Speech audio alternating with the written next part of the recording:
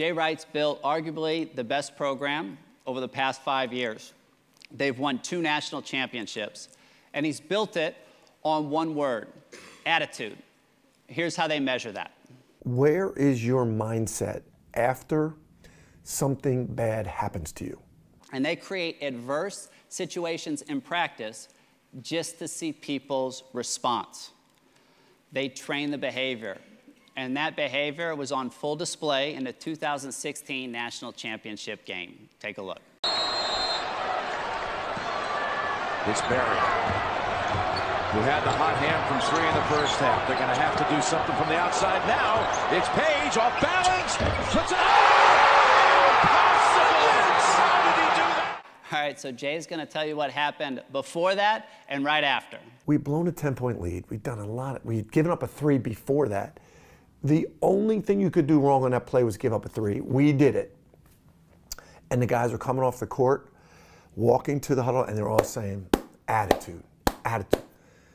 Not one guy complaining, not one guy saying, do you believe that shot? And then we're in the huddle, and they're all just looking at each other like, it's what we do. Attitude, attitude is what we do.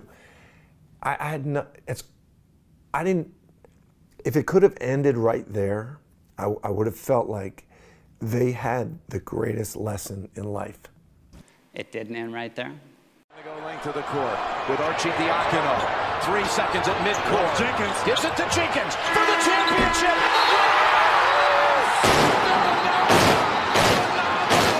The national champions with Jenkins hitting the winner at the buzzer. Here's some of the reactions. So this is Charles Barkley, former NBA player, current announcer.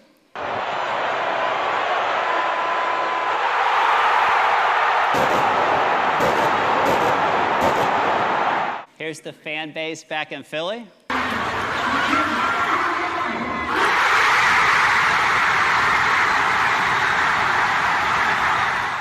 And here's Jay Wright's reaction. 5 seconds, the shot by Page. And then Jenkins. He's still cool. He didn't react. He doesn't even have to shower after this. Goodness. Here's why he had no reaction. I was feeling a sense of accomplishment already. I was already saying, if we lose this game in overtime, I don't care. We're going to use this to teach them for life.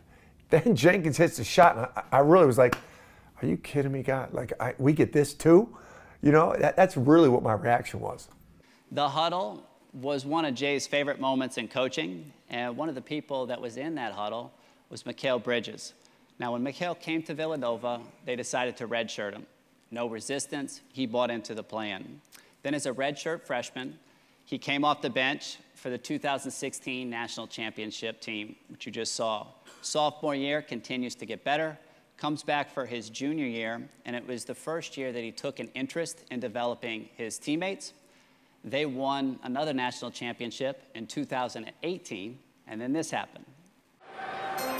With the 10th pick in the 2018 NBA Draft, the Philadelphia 76ers select Mikal Bridges from Villanova University. That's Mikal's mom. Here's why she's so excited. We've got Mom here too, Tania. We love that celebration, and there's not a better storybook ending here. Tania worked for the Sixers. Mikal was a Philly kid. As a kid, he dreamt of putting that jersey on. The dream was realized. And then this happened. They take him away. He goes in the back to do the interviews. We're still in the green room. They trade him across the country to Phoenix. He's back in the room doing the media interviews, and they tell him now he doesn't even get to see his mother.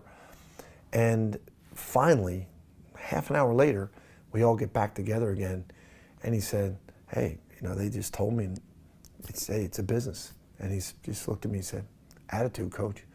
This is next play. Which shows how deep that word runs in that program. And when you have a leader that handles adversity like that, the influence on the locker room is incredible. Part of the reason why that year's team was nominated as best team by the ESPYs.